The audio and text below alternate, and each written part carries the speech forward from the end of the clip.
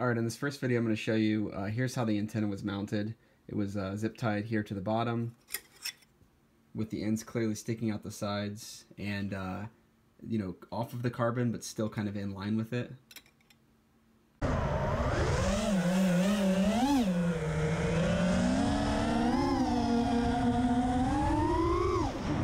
RSSI low.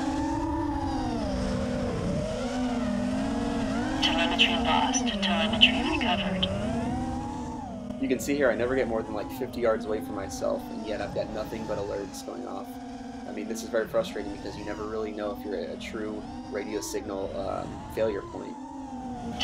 In the second video I switched it up and ran it just like this, zip tied to the bottom of a single arm with the ends sticking out the sides, much more away from the carbon fiber.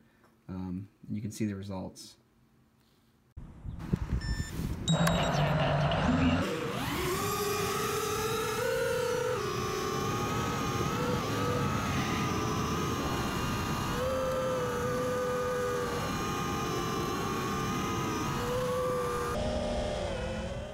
If you look in the corner, you can see the Crossfire link quality.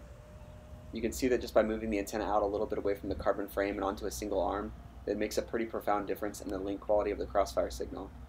While there is still the occasional blips of 60s or 70s, it was never long enough for the radio to report an RSSI issue, which is exactly what I was going for. I even had a verbal alert to tell me when the RFMD switches from 2 to 0 or 1, and never once did it leave mode 2. Mode 2 is the setting which requires the highest signal strength to maintain.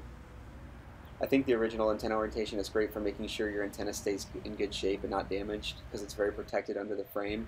This makes it perfectly fine for racing, though you probably want to turn off your RSSI warning because they're going to be going off constantly.